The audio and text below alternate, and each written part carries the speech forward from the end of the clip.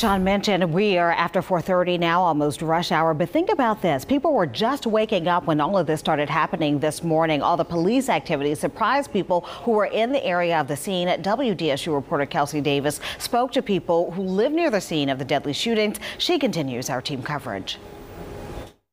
While the manhunt continued in Jefferson Parish, residents in two neighborhoods off of Barataria were asked to stay indoors. Of course, many of them watching as the entire search unfolded on their TV sets and watching as about 20 agencies assisted Jefferson Parish Sheriff's Office in locating the suspect behind this morning's early shooting. Of course, those 20 agencies, including the Jefferson Parish Sheriff's Office, U.S. Marshals, Louisiana State Police, and of course, they were all both searching on the ground and in the air. As residents watched the whole entire thing unfold on TV, all they could do was pray for the best. First thing that came to my mind was to protect my family.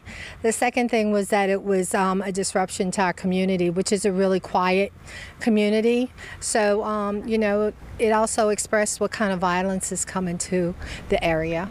Now, the one resident we spoke to said while she was just waiting in her home to hear some news of what was going on with this investigation and the search, she said she was still proud to see all of these agencies come together as they were trying to fulfill the ultimate goal, and that's protecting this community and seeking justice for the two people who were killed this morning.